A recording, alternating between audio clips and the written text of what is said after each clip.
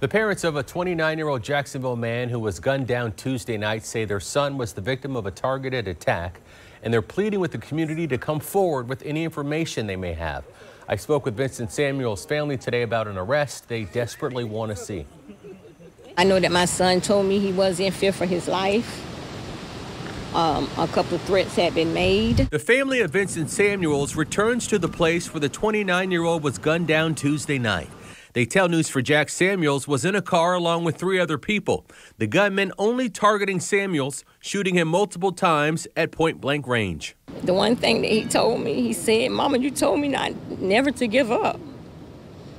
And I know that he wouldn't want me to give up on trying to locate the person's responsible for his death. Family members say they are sure that this was a targeted attack, saying Samuels received death threats leading up to the days of his death. With no one in custody, his parents, siblings, and extended family are pleading with the public to come forward with information they may have that can assist in a suspect's arrest. No matter how little the tip may be, a nickname, a street name, anything that you may know, just call. You never know what information might help to apprehend who actually did this to my brother.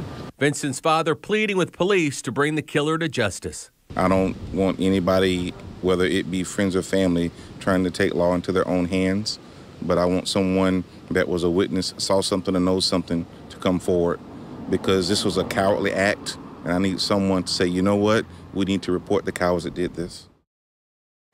A $3,000 reward is being offered by Crime Stoppers for any information leading to an arrest. The family also telling me they're adding another $1,000 in reward money. If you know anything about this case, you're asked to contact the Jacksonville Sheriff's Office.